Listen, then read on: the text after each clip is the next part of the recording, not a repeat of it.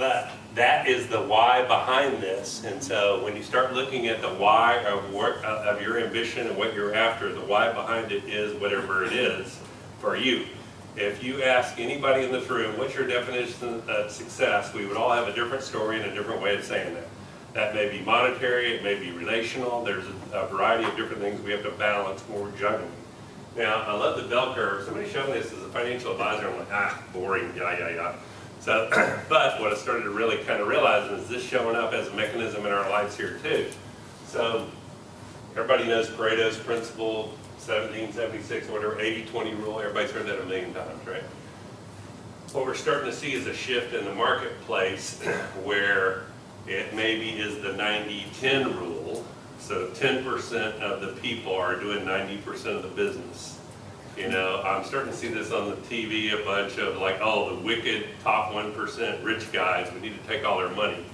You know, because the 1% make more money than the other 99% combined. So everybody wants to take their money, and these are the guys that took the risk and did the different things that they did to produce that. Now, there's a political conversation that can come out of that, but fundamentally it flies in the face of capitalism in my assessment. However, where I kind of go, this is very useful to look at customer breakdown. Some will, some won't, so what? Everybody hears that over and over again, okay? So like, there's certain people, if they come to me and they're shopping really hard for a mortgage, they're going, well, I'm on the internet, I'm talking to 10 different people, and the best rate I'm seeing out there, da-da-da-da-da. I'm like, oh. Like, yeah, I get it. Now, do they really, like, is that their most important thing? Maybe they're down here, because it's more like the 14-86% rule when you get in that. My offer's probably not relevant for them because I'm not the Walmart of the mortgage business, okay? I'm going to strive to be the Ritz-Carlton or Nordstrom or something much better than that. I'm not going to, like, rip people off on the other end of it, but I also want to make sure that I have a team, I have lights, I have rent, I have copiers, I got all this different infrastructure that we need to cover, and there's a fundamental mechanism behind that that has to be taken care of.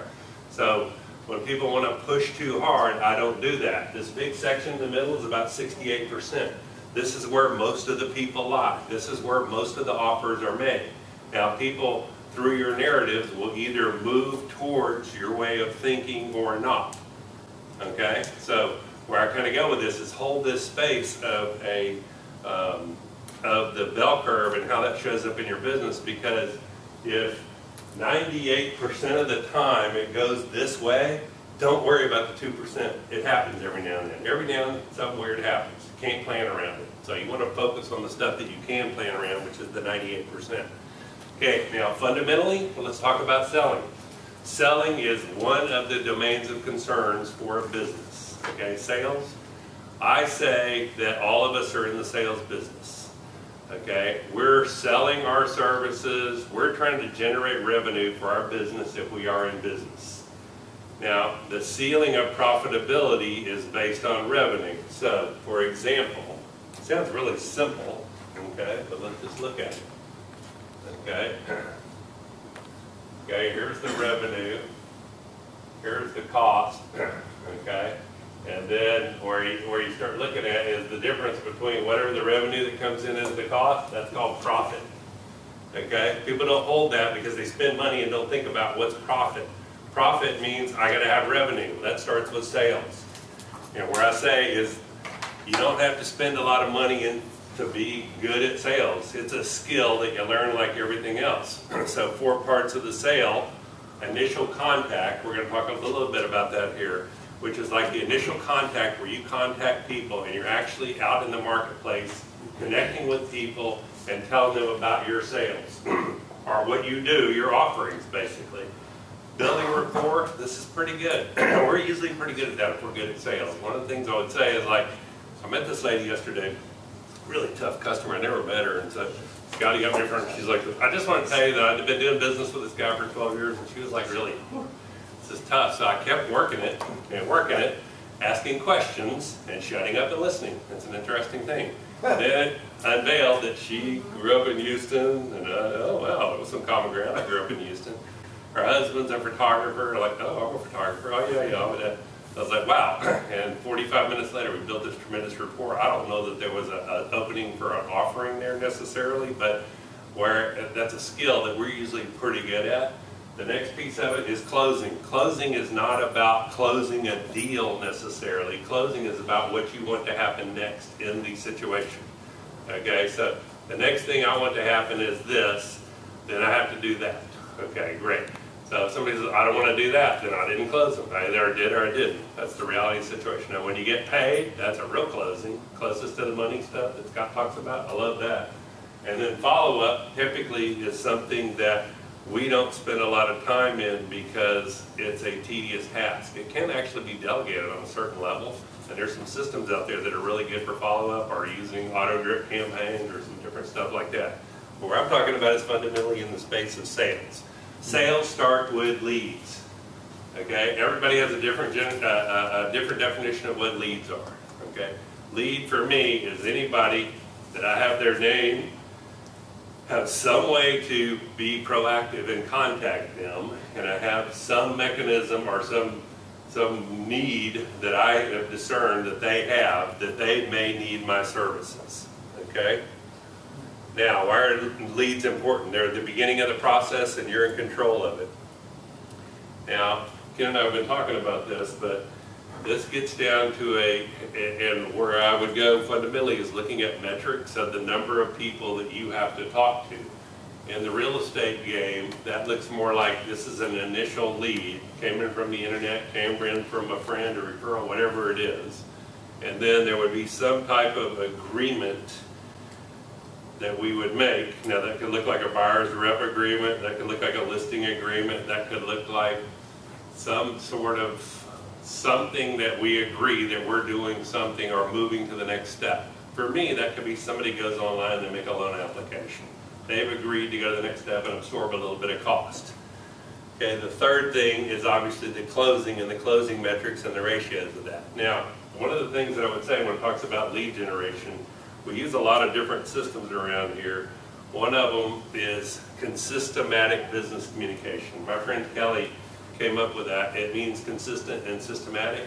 And I think it's a really brilliant thing because most of us are not consistent and most of us don't have a system associated with it. Okay? We're haphazard because what happens is when we don't have any sales, okay, what we do is we go out and market and sell, then we get a pipeline of stuff and then we don't have time to market, so it goes down like that.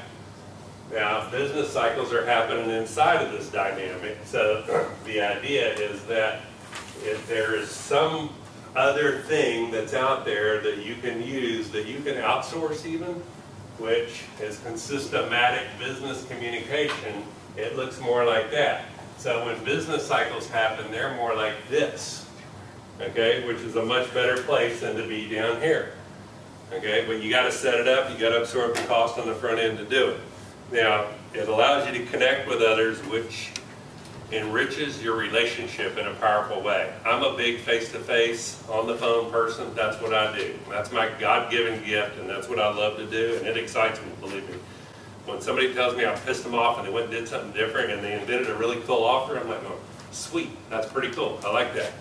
Now, it builds a business relationship, so when you have relationships that are business, but you don't do business and it doesn't produce revenue, that's called a friendship. Okay, everybody be real clear on that. Okay, it's not a business relationship. Okay, now we love to lie to ourselves, the animals that we are, and say that it's a business relationship, but it's not. Only if it produces something. Hi, how are you? Come on in. It builds your expert identity. Expert identity is a really interesting thing.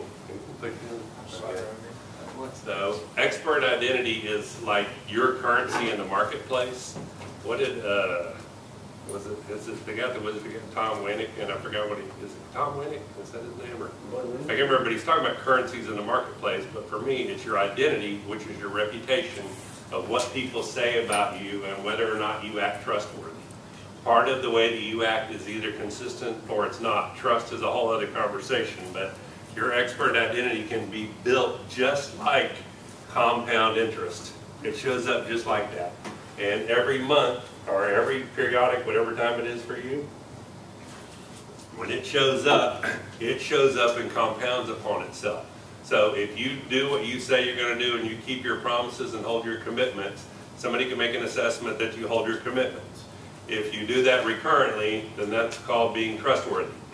If you show up on time, a lot of people don't show up on time. I get that. They have other different things that they do. So like time, it makes my skin crawl when I'm 2 minutes late for a meeting. I used to just like, who cares?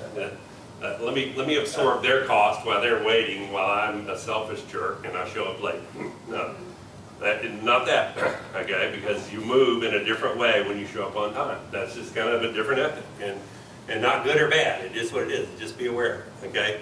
So it helps you create and build your inner circle is the other thing here. Now, what we use is a form called the 5-5-5-25.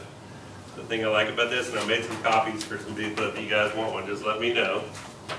What I like about this is a form that says, okay, well let me define it first. So a 5, the first thing would be like you met a new person this week.